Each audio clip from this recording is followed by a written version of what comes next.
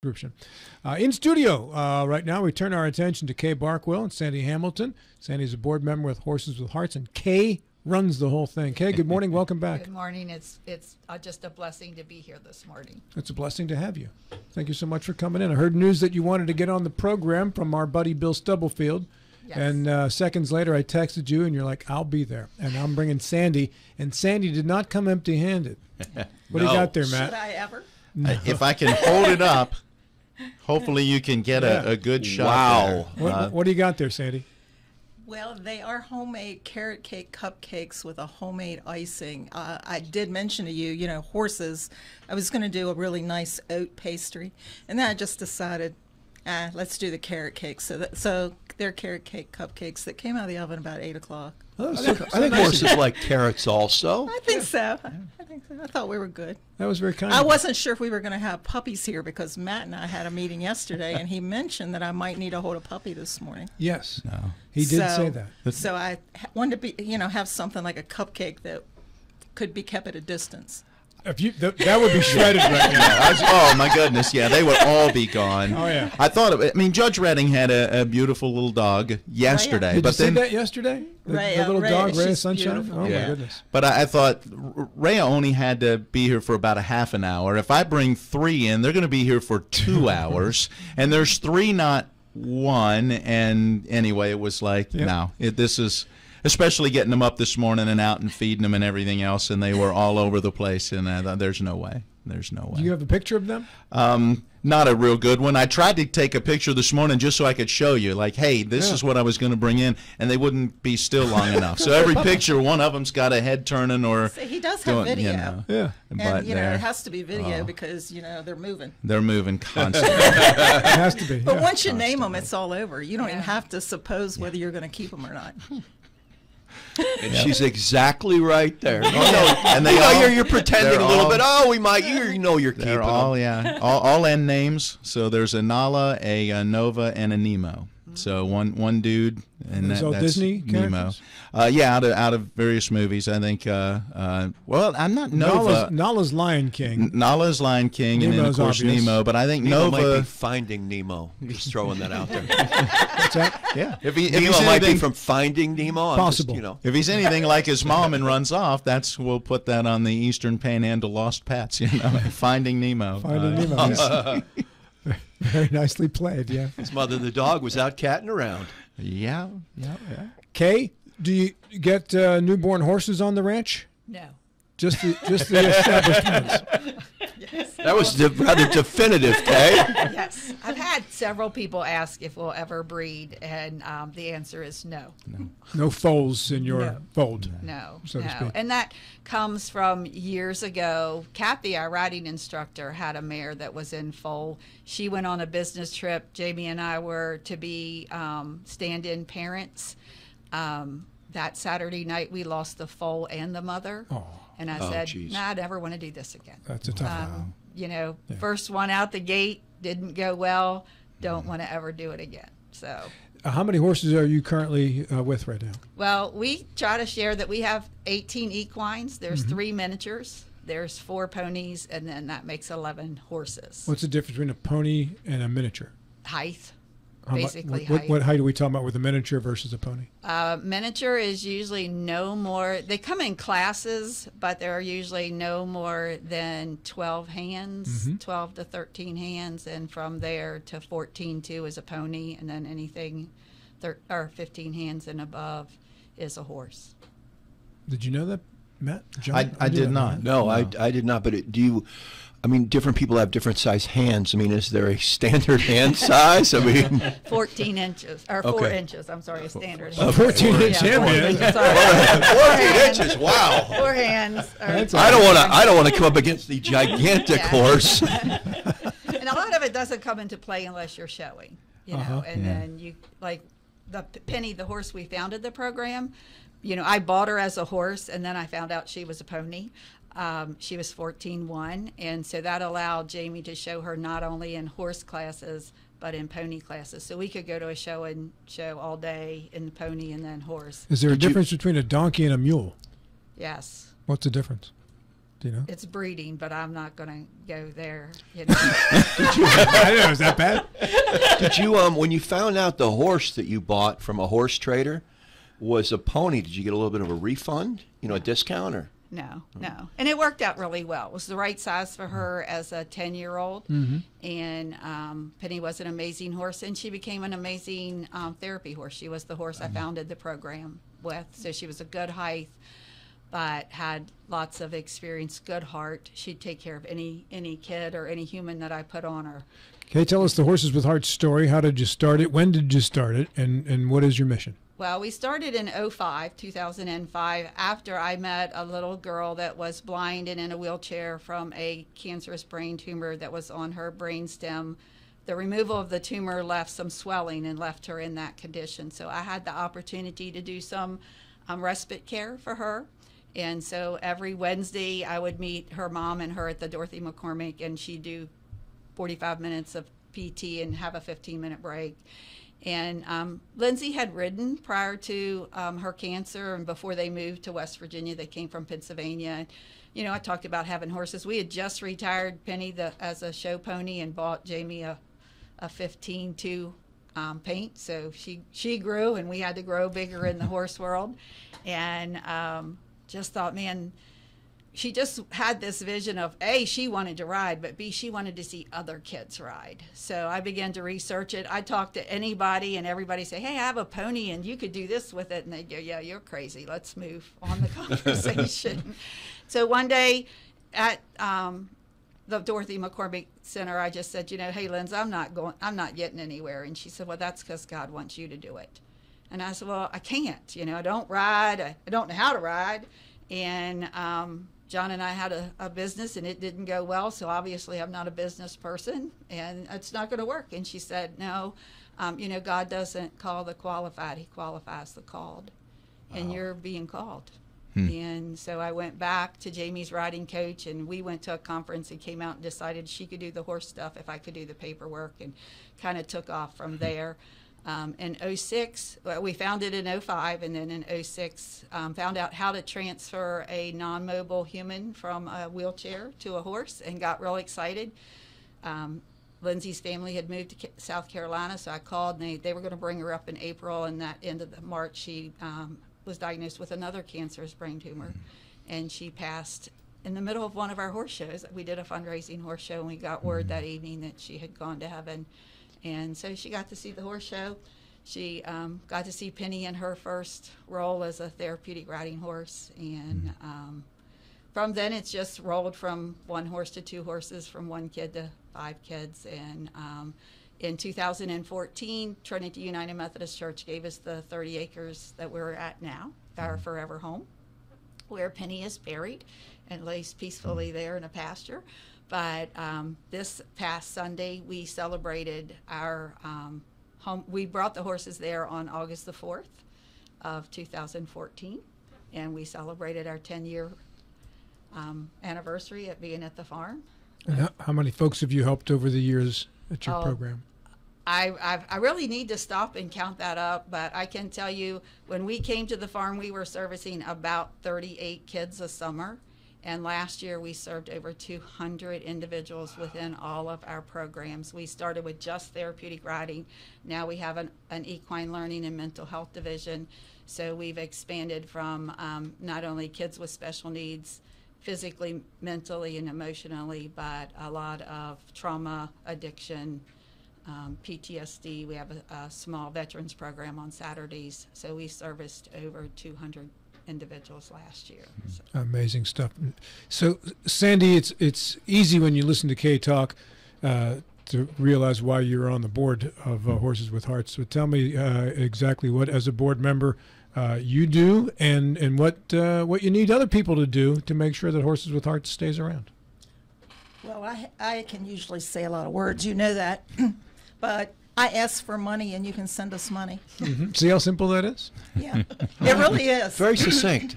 Get to the point, yeah. It really is. I met Kay about 12 years ago, which we've always talked about the irony of that, because we both grew up in Berkeley County, but we never met before a chamber breakfast, a Rise and Shine breakfast. She was the program. And of course, it wasn't lost on me that she presented a program and a PowerPoint presentation that had Thrive Casting Crowns playing in the background. And I'm listening to it and I'm thinking, okay, here's one of my favorite bands ever, and they're playing Thrive, and we all should thrive and listen to what's going on with this program, and I've got to be involved with it. But of course, at the time, I had a few other things going on in my life. As always. I was working. I think you said you served on 23 boards at one point, or 17, or something like Or that. 71 or 111. These are just numbers. You are the busiest volunteering helping person in this county, without a doubt. Amen. Well, thank you for that. But, you know, I don't volunteer or help with anything, particularly in retirement, that I don't strongly believe in. And so, you know, once I did retire, Kay and good friend Tracy Rohrball, who's a longtime board member, Tracy said, you know, I think it's time to come on our board now. I said, yeah, I think it's time to come on our board now.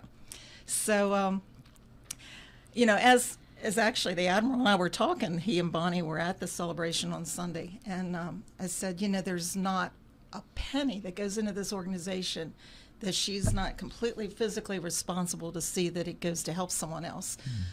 You know, we often think of the special needs community, and certainly it's an important community that's underserved, that's served at the farm.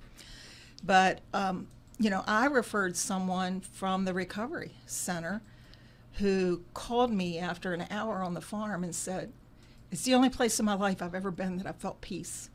Oh, that's great. And that's what I needed to keep me in recovery. Mm-hmm.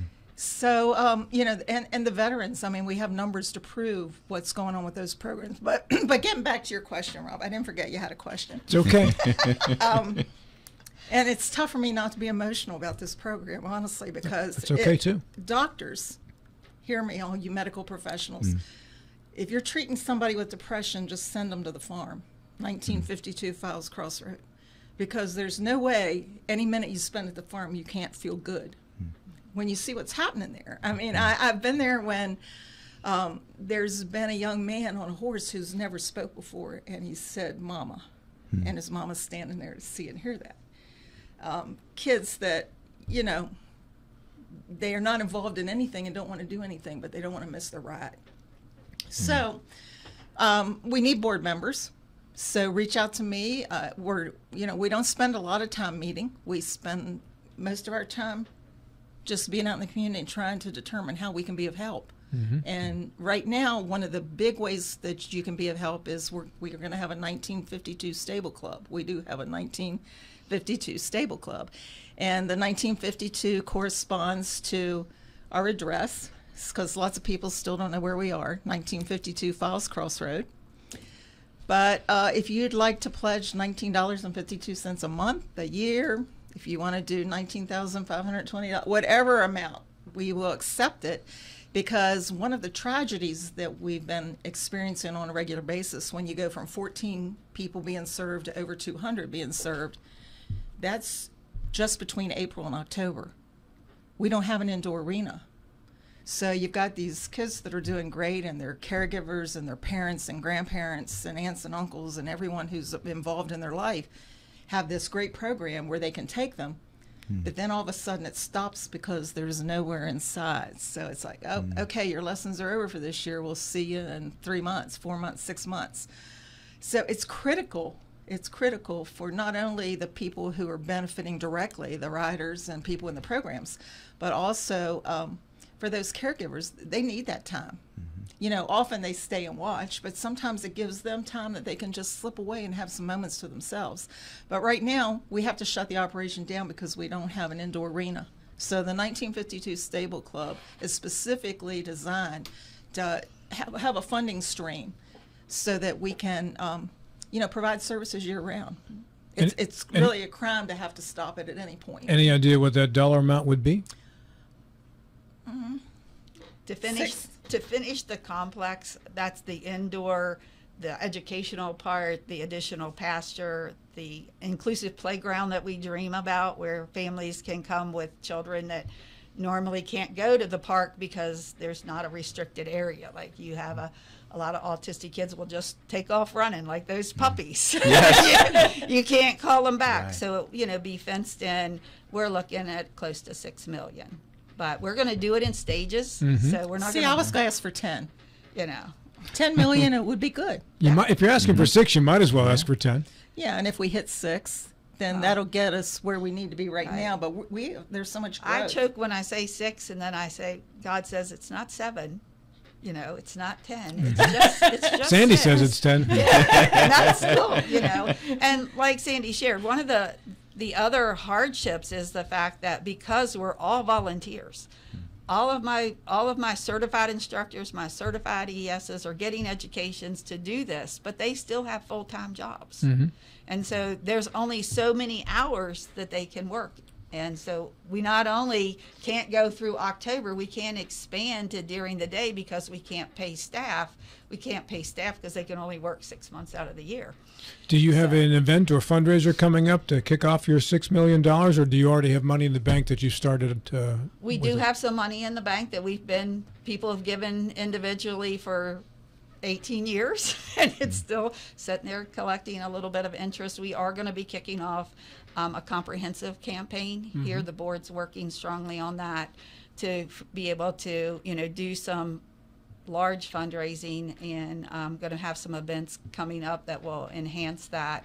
And you're going to be able to have a platform and where you can give, whether you want to give to the building fund, whether you want to give to a sustainability fund where we'll always assure that we have at least an executive director. I'm not paid. I don't get any money for what I do at Horses with Hearts.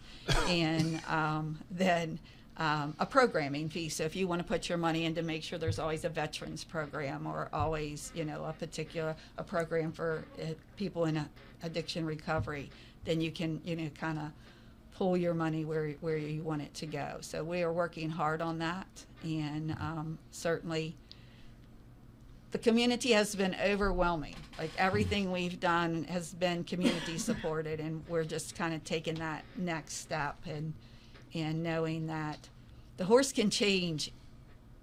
Every person's life gets changed by the horse when they come.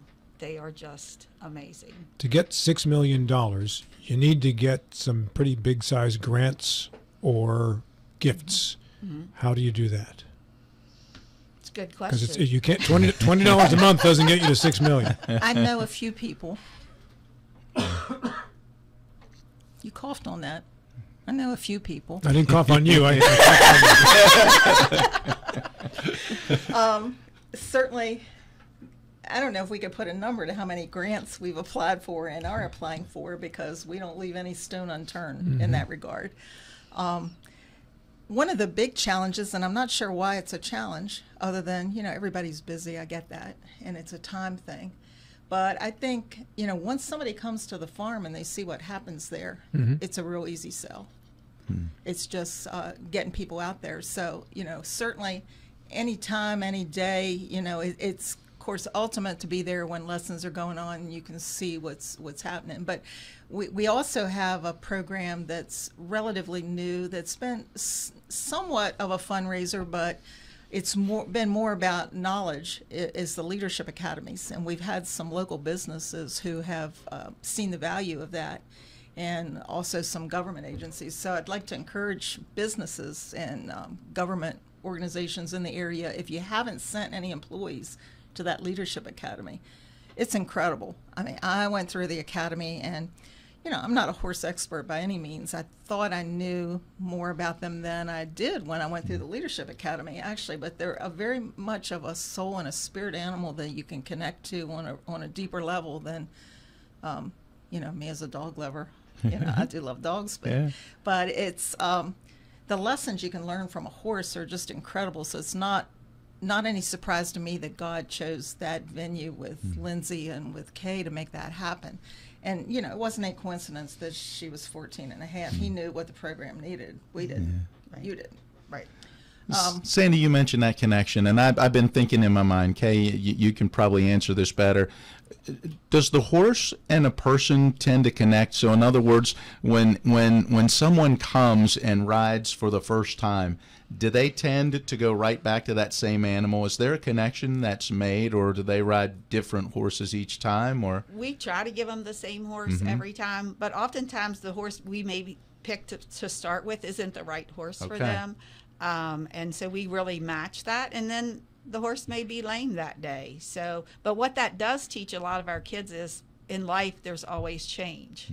And so just because I don't get to ride, Kissa today, and I have to ride, Dolly this time, I find out I can, and I can have fun and learn something on Dolly. And so that brings in a whole different aspect to the learning curve, and the fact that one of our things that a lot of us suffer from is not liking change or wanting to be adaptable, and that's one of the things the horse will teach. I only have a minute left. If people want to help you financially on this project, how do they get in touch with you to do it?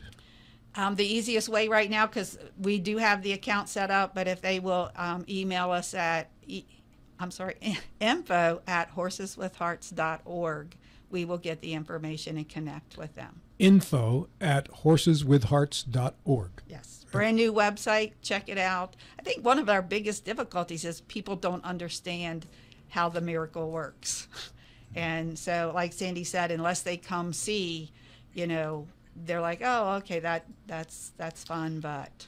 And what was the address again? Where are you guys located?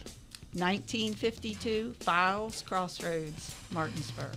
Got it. Thanks so much for coming in, Sandy. Thank you for the nice warm cupcakes right out of the oven. Oh yeah. Thanks We'll for be having enjoying us. them as soon as the break happens. Good willpower on your part, Bodwell. Those are right in front of you. You're Well, sniffing those. I know, but the icing looks so good, and I'm not sure I want to be covered in icing on the air. Yeah, you will. Hey, it's 9 o'clock. They look great, Sandy. This is Talk Radio WRNR Martinsburg and TV 10.